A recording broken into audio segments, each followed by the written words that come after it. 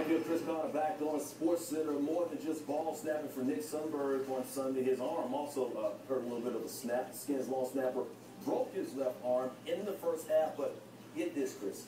My man stayed in the game, snapping the ball 8 more times, 4 punts, the others on field goals and extra points. Guess what? The tough guy, Nick Sundberg, joins us right here on the phone on SportsCenter right now. Let's jump right into it, Nick. How did you break your arm?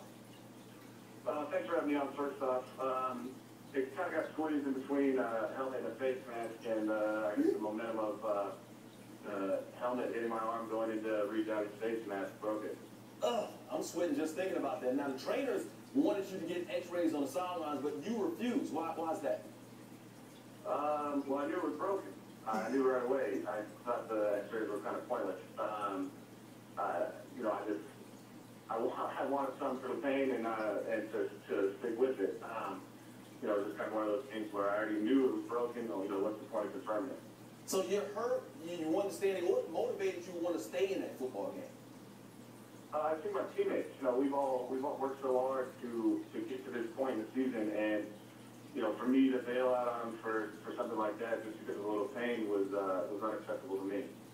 All right, so you had a conversation with RG3, Robert Griffin III, in the third quarter about your broken arm. What did you tell him? Kind of funny. I grabbed him, and I was just like, hey, Robert, you're doing a great job, but can you do me a favor? He's like, yeah, anything you want. I was like, all right, I don't want to punt again. He's like, kind of laughed, and I'm like, no, really, I don't want to punt again. He's like, well, what do you mean?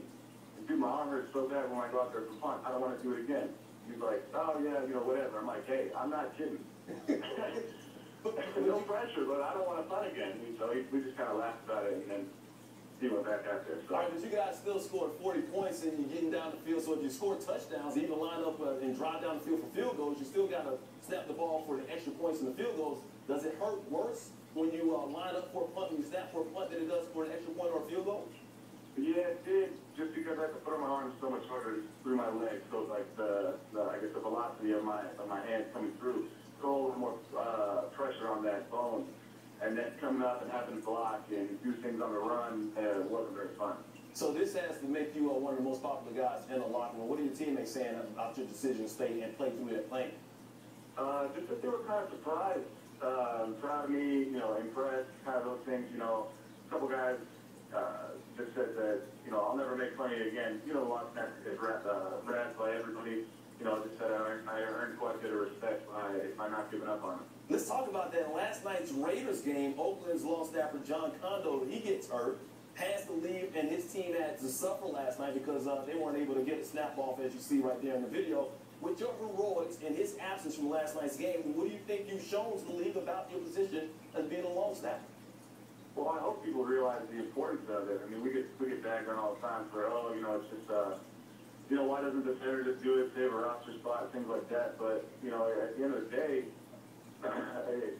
it's important. I mean, it can cost you a game, it can win you a game, and, so it's unfortunate what happened to John last night, and I hope he's all right, and I hope he's able to bounce back soon. What I don't think people understand about you is that you're already a tough guy. I don't even know if you feel pain, to be quite honest with you, because I understand your mom used to sell tasers, and you would actually tase yourself, and sometimes some of her coworkers would tase you as a kid. Well, it was Bring Your Kid to Work Day when I was 9. She worked at Taser International, and a couple of coworkers were giving me crap, asking me if I was going to take a hit for the taser, and I just told them my mom won't let me. She kind of peeked her head over her cubicle and was like, oh, no, you can do whatever you want.